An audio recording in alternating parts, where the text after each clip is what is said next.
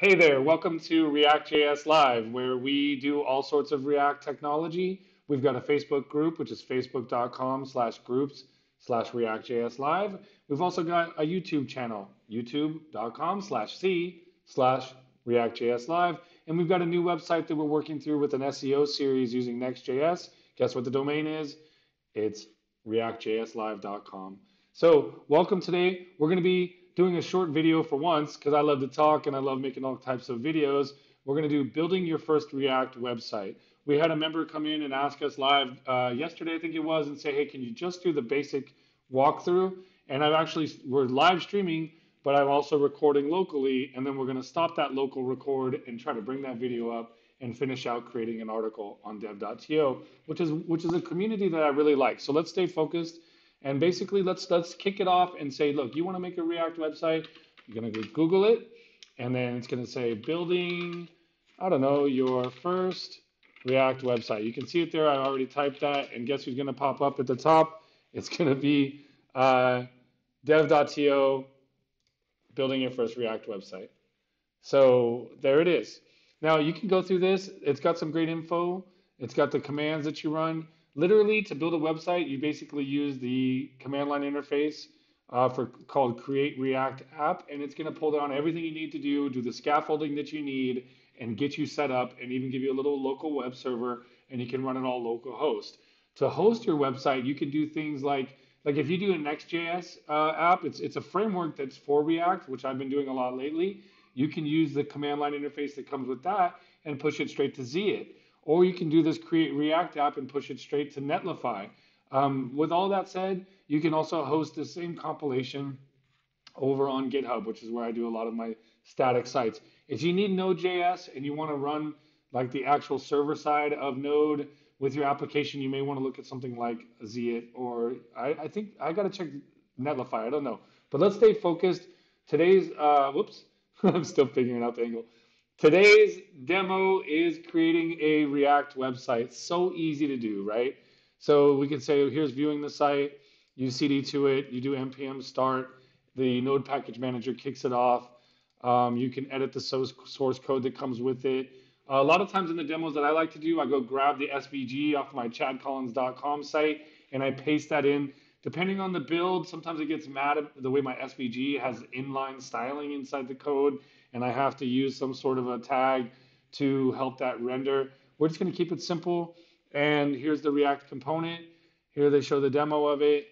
And then basically you have a home page. The final app.js should look like this. So we'll actually go through this, but let's just start off at the very basics, which frankly, I hope this helps who just joined and asked me yesterday, can you show us the basics from the beginning? It's just like that. Google building your first React website. You'll run into the Dev.to article. There's so many ways to get this started.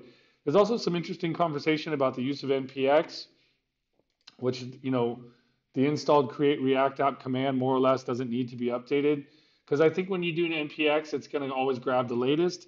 So if I already have it, I think I can still run it. Look at that. I got some commands, some speed of the CLI. I don't know if any of that's helpful. It's just commentary. So we're going to follow this tutorial and finally do it. I've gone over to GitHub and I've created a new repo. And from that repo, I did checkout with GitHub Desktop. If you're not very technical, or you like to save time, or you like using GUIs, which I like to do, you can then set it up in Desktop and then open it directly in Visual Studio, which I'm now Visual Studio Code, which I have to recommend very highly. It's also built in Electron, so check out our other groups and our other videos where we're going to do Electron with React. That's something that we got going on now. But take a look at Create Basic React App. It's empty. So now that I've got this empty little repo here, I'm going to pull up the terminal and I'm going to read what they say right here, which is all I need to do is run npx create react app hello react app. So what that's going to do is actually that's going to, and this is where I kind of make a mistake sometimes, guys, is that locally I'm going to want to run this and then it creates a directory, and then I'm going to want to tell, my GitHub tool or use GitHub locally and say, hey, this is a new repo. I want to add these files. I want to add this I want to connect it to my GitHub. So let's go ahead and see if we can't not confuse people and just follow the directions here. So this one's going to be called Hello React. And forget everything I said about I already set up a GitHub. Let's just pretend I didn't do that. I actually did. But I'm just going to follow these directions. So we're going to npx create React app, hello React. And I'm going to start up a command line. And I'm going to actually traverse to where I want to put this. So I think if I recall, my Windows, I can just go to my GitHub directory. I think I have it up a couple directories. Yep. And then I think it's mkdir, and I'm going to call it hello. I can't even type. Hello React. And then I'm going to cd to hello React. And then inside of here, we're now going to create this command, npx create React app, hello React. It's going to put it in the subdirectory, right? So what was it? npx create React app, and then you name what you want your application to be. That's going to be the folder. It's going to create a package.json with the title of the app, I believe. So let's go ahead and do that. So we're going to call it hello React per the documentation and click enter. Now it's going to go out and it's going to do a bunch of magic, and this gives me a chance to sort of tell bad jokes and or play some audio file with some applause. So let's go get that file and look for the applause audio. It's right there, ready to go. And for all you guys out there, I just want to say thank you for your applause. Really, really appreciated. I've got the audio turned down, so just the visual cheering is cool. But like you can kind of see that it takes a little bit of a build. And let's minimize that. And it's almost done. This is worthy of another sip of coffee while we wait. I am proud to tell you a little bit about myself that I gave up white sugar about 2 months ago. So I had to get into drinking coffee with no sugar. And I can't say that I've become a connoisseur of just plain coffee, but I got used to it. So that's interesting. I basically use it when I need to get a little bit of a pick me up, get a little more focus. They say that you can get a little bit of an IQ boost when you drink coffee, 2 to 4 points. And we really want to stay focused here and not start yawning because it can be so boring watching pound signs go across the screen. But back over to the article while that's finishing up. This guy right here, tools like this, Dev.to, great place to make friends and to read tons of things about React. And it looks like it says it's success. It created the React app. Like I said, lately I've been creating my React apps with Next.js, has a CLI, which is for server-side rendering. This isn't going to give us that. Maybe I got to check in. Maybe by the time you watch this video, that won't be the case. But you can do a start right away. But you also, I can't remember if you need to do we can just do yarn start. We might get an error, but we might need to do an npm install. But let's say yarn start. Couldn't find the package.json. I need to actually cd, to hello React. And then let's try that yarn start. And it's going to go ahead and start the local web server there. I think that's the one that comes with Webpack. I'm pretty sure it is. It says something else is running on port 3000. Of course it is. I click yes. It's going to run it on 3001. And then what we're going to see is our React app. So I'll probably end the video there and maybe go over the article a little bit, maybe make one change. Maybe I'll add it to GitHub so someone can understand what they do there. But look at that. Edit src app.js and save to reload. Learn React. They got a little link in there. So it looks like they've updated their banner page. That's pretty cool. So, okay, I'll make a quick little change. But what I'm going to do for those GitHub users, for the folks that are kind of learning or they're a little bit of time savers, is I'll bring over the GitHub desktop app, wherever the heck that is, right there. And then I'm going to go File, Add a Local Repository. If I say, no, it's not a repo yet. If I say New Repo, I'm going to call this one Hello React. And I want to look for it. It's going to be actually choose over my GitHub dir. And then it's going to be here, Hello React, a little redundant, and select folder. This directory appears to be a Git repository. Would you like to add this repository instead? My bad. That's a yes. And click Add Repository. And so now it's connected, and now I can publish it, and it's going to go up to my Rather Be Surfing on GitHub. and everybody's going to have that magic up there for this very basic app. And so now it's tied in with source, and we just kind of wait for it to push. And if everything went good, we should see it up here on my GitHub, which is rather be surfing slash, it's going to be hello. I can't see, is that it? Yep, React. I think that was it.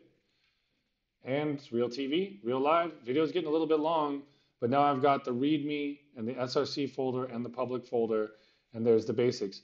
Some assets are going to stick in your public, and some are going to go in source for compilation for when you go to bundle for live. You'll figure some of that out as you go, but here we got the Hello React over in, now that we've got everything kind of dialed in, we can go open it in Visual Studio Code. It's going to give us a nice directory listing on the right there, and we can kind of see the files. Notice that my node modules directory is there. We don't really want to check those in. That's why it's grayed out and it's going to be ignored. It's probably listed in the git ignore. Let's hope that it is. I don't see the node module. Yep, there it is, line 4. So it won't end up in source control. So for you new folks out there, I can understand where you're coming from. I had to figure it out on my own back in the days too. The git ignore file makes it so you just put the source code and the references to the modules and libraries and code that you need. So that way, when another developer comes on the team, checks out the stuff, they get everything built locally. We're not passing around a bunch of redundant things like the build for node modules. There's some other things ignored here too, but let's go back and let's actually make a file. So in the public, we have this favicon. We have an index.html that has like the static stuff in here. So we're going to call it, instead of React app, we're going to call it hello React app. You need to enable JavaScript, shows up if the browser's not running it. So that's some default stuff. So I'm going to make that change. You got some logos in here, some PNGs, and then you've got the robots file, some stuff that comes with it. But in here, we've got our app CSS, and that's the basics that kind of come with it. And you can modify this. You've also got app.js, which is basically like the main loader application file. You can do a lot of imports there. Kind of tells it where the global stuff is going to be, like the logo, where the CSS is referenced. Up there, we just looked at that file. It even comes with tests. So that's kind of neat. So it renders without crashing. Const div, document create element div, React DOM render app, and unmount component at node. So that's going to basically give you your first little test using some of the keywords there, the action statements. So let's take a look at the index. What do we got? Index.js. So this is like another file that is in its own way is also a main file. And it allows you to also do certain imports that are more app specific, almost like a main.js, like in some application systems like main, like in PHP, you might have a theme, like a WordPress app, and you'll want to have a main. It depends on how you're approaching it. Like with like create React apps with Next, you may want to set up like a reference to importing your layout.js and really kind of utilize that more too. But let's keep it simple with index.js. It's got some, some service worker references here. You got reference to CSS. It brings in this global stuff. And like, let's say that we wanted to make a change to what they had there. We're gonna look for where is it that they first mentioned. Let's run the app. Here it's hello React app, edit SRC to save and reload. Let's find out where that is, and we'll take a look. And then we're going to close out this video, and I'm going to publish it. So paste that and see where that is. No results found. Now that's something coming. Where is that coming out? Now, edit SRC. Where does this learn React? Let's see where that's coming from. Hopefully that's looking in the right directory. That's coming out of the README, and it's also an app.js. My bad. So there's the link. Interesting that it says edit src app.js and save to reload, so you'll get hot reloading. It's telling us to edit the app.js file. Okie dokie. Oh, it's right there. Duh. I looked for the plain string, but they have the code tags around it. So if we were to change this to, hello React app and click save, you're going to get hot reloading, and it just basically does hello React app right there. And then if you want to learn like hello React, maybe I can go grab the hello React GitHub file reference to the repo. And of course, you can change that stuff too. So there's a lot more to React than just doing these small little changes, but you'll have an environment to start. And I've been a big fan of Next.js lately, so you'll see more stuff that I'm building soon with that. So that's the basics. I'm gonna go ahead and GitHub push that.